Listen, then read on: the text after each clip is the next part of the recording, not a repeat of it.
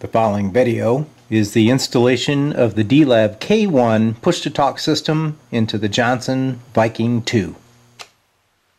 It's Terry here in D-Lab. Yep, it's another push-to-talk video. I know that you guys are probably getting tired of these, but I'm trying to show how the system can go on all types of transmitters. Today we're going to feature simple installation into the Johnson Viking 2 transmitter. Here we go. So you've got your big beautiful Johnson Viking 2 transmitter and you want to install push to talk and you want to look neat like it belonged on that transmitter, okay? Rather than flipping this old plate switch every time you want to talk and then back to receive, wouldn't it be nice to just be able to squeeze the old microphonium and key the transmitter?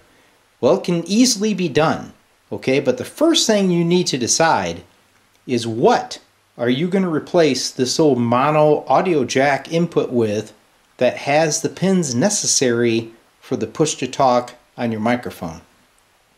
So Johnson had this nice 2-pin jack. Okay, you see these on the Rangers and the Valiants. The problem is they're made by Amphenol and they're very costly. So good luck finding one of those. But there are some options. You can also install a typical 4-pin CB type input jack. Okay, they make these in a 4, and then the 5-pin type are for like Cobra radios. But to install this type or the Johnson 2-pin, you have to drill this thing out. Okay, so it does require a slight modification to the front panel. You could also use one of these TRS type jacks. This is a switchcraft jack. It's actually for like stereo connection, so you've got 2 connections and your ground. So in this case, you'd have push to talk on one, audio on the other, and then ground. And this one does not require any drilling of that front panel. As I stated earlier, you can remove the stock jack, and one of the TRS style will go in its place fairly easy, and there's enough threads poking out where you can get the nut on there and you're off and running without having to pull the front panel. But there is one issue that I want you to be aware of, is that between the chassis and the front panel there's a gap here. Okay, it's a little over 1/8 of an inch, so you may find that when you install that TRS jack that you might not be able to tighten it because this metal plate is going to try to pull in to the chassis. And I've seen guys actually bow in their front panels here and damage them by over tightening this nut. Okay, just something to be aware of. Now the person that owns this radio does not want that style jack. He wants the 4-pin jack. So as you can see, diameter wise, ain't gonna make it. So we're going to have to drill this out. And the only way you can do it, you guessed it, pull the front panel. So I'm sure you're thinking, man, that's a lot of work to pull that whole front panel just to put in a mic jack. But there is a hidden bonus here. Alright, first off, yes, you have to remove all the knobs. There's some nuts behind these knobs you have to take off. There's about 5 screws down the left and the right side on the inside of the chassis. You unscrew those, and then this panel will come forward and she'll drop right off. Alright, so you get in there, you put in your jack, but at that point, guess what? You've got access to the front side of all these controls, things that you can't see. It's a great time to clean and lube everything up so that when you're done, this thing will be better than it's ever been. So the knobs are off. Wine of the night, this Han cab, listen to Little Kansas Leftoverture. Alright, to save damage to your meter select switch and the terminal board, of course, on the back of the meter, you're going to have to unsolder the 2 wires. Okay, there's just a black and a red wire. They come off pretty easy. This one is extremely tight. I'm probably going to replace that one. But you're going to have to take these off. Don't forget, because if you pull the front panel and these are still connected, yeah, would not be good. Front panel is ready to remove. I've got all the hardware off, the screws from the inside, all the nuts from the controls. Obviously the knobs are out of the way, and the leads to the meter have been unsoldered. Okay? So before I pull the front panel, I wanted to point out a couple things. Number one, whoever owned this really loved this Viking 2 because they took the time to clean and wax the front panel.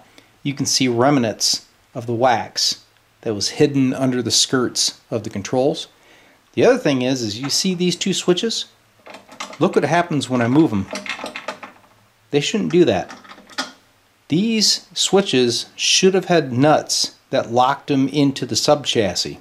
They're obviously missing. So the question is did they replace these by pulling the front panel, or did they somehow get them out from the rear and leave the hardware trapped in the chassis? Let's find out. Alright, so I'm having issues getting the front panel off because there's a slight burr on this shaft. So I'm going to have to take something and tap that shaft in. Everything else is cleared, but you know how Murphy's Law is. Alright, I finally got it. A little bit of manipulation there. You can see a little bit of dust in there. But yeah, those nuts are just gone. Very strange. So we're going to put new ones in there before I put the front panel back on. If you don't like the sight of metal shavings, now would be a good time to close your eyes. So I'm going to take the stepper bit. We're going to open up the mic jack to the diameter required to get this jack installed. So here we go.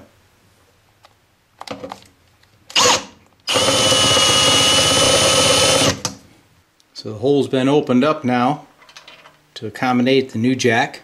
I'll get the nut on the back of that. But the next thing we have to contend with is the chassis. So this hole in the chassis also has to be opened up. Now yes, you could take a stepper bit if you wish, or you can use a little greenleaf punch, and that's what I like to do. So I'm going to put the punch in here, and I'm going to open that hole up because you need to be able to get in there to access the back of that jack to do the wiring, so you don't want it tight. Alright, so this is a 1-inch greenleaf punch, alright? And you have the diameter of this bolt that goes through the hole, and it matches right up with the original hole in the Viking 2's chassis, which is nice. So put that guy in there.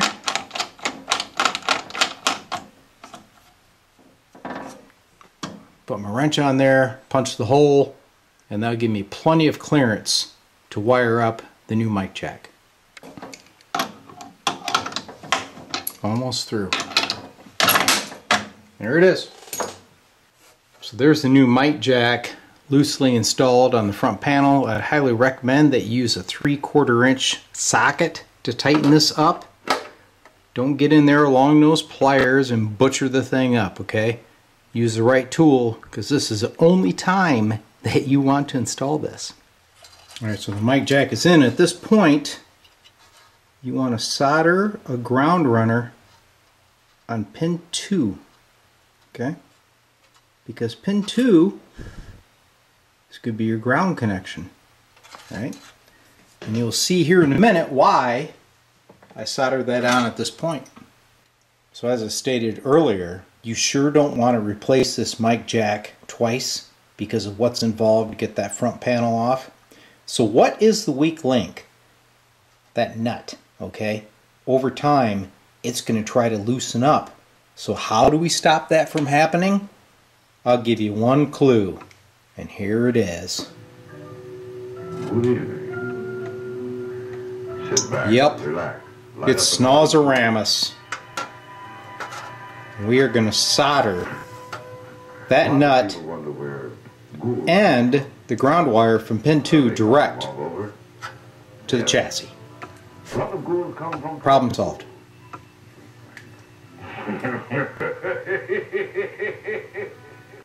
Before we put the front panel back on, as promised, I have new meter leads and I installed some jam nuts on those switches. Everything's cleaned and lubed. Time to put her back together. Hard part's out of the way. Here's the back side of the new mic jack. You can see you have plenty of clearance to do the wiring.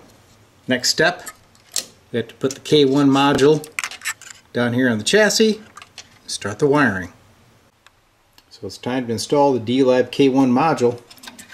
It's actually going to stick right here underneath the shaft of the 160 meter in-out control. She's in place. This black and green wire is the filament supply, and we're going to go right over here to the clamper tube, which is a 6AQ5. So one lead here with the green wires is the filament, and then you have a ground that is shared off of the 807 sockets. The blue wire is your push-to-talk line, which will go to our newly installed mic jack. And then you have the two sets of wires, the green-white and the red-black, which will go in parallel across the plate switch. So the wiring on this kit into the Johnson Viking 2 is very basic, just like the Heathkit DX100. It simply wires in parallel across the existing plate switch, so you still get the functionality of the existing plate switch, and now you've got push to talk. Not as complicated as the DX60 where you had to splice into existing wiring. The push to talk in the Viking 2 goes right in and you're ready to go. So I've got the kit installed. We're ready to test the Viking 2 with my big old Elvis style Static 77 microphone. So let's go to the radio. We'll see how the push to talk acts. See if it's got modulation. Alright, so we got the Viking 2 set on 40 meter band right now. There's my oscillator current, buffer, grid, which you can peak with the buffer. She's a little high, bring it back down or so. Go to plate, flippity-doo-dah, make sure she's dipped. She is, so I'm getting a little over 100 watts output. Now we're going to modulation into phone position. There's my resting modulator current. Looks good. Time for push to talk with the Static 77. I can key the radio. Let's see if we've got some modulation. Oh yeah, and I can hear myself coming out of the tubes. That's always a good sign. Now this is a unamplified microphone. So you can see if you put a power mic in this thing, it'd probably go nuts. But it's working. So we just added some cool functionality to the Johnson Viking 2. You can still key it up the stock way, flipping on the old bat handle plate switch, or now you can kick back in your easy chair, key the old microphone and talk away, and when you're done, boom, kills the plate voltage. This is a really nice addition to the Johnson Viking 2, and little K1 relay makes installation a piece of cake. Well, a couple glasses of wine later, the Johnson Viking 2 has some new features that you would find in a modern transmitter. If you have a transmitter in mind that you think could benefit from the push-to-talk module, drop me a line. Hope you guys enjoyed the video. We'll see you again.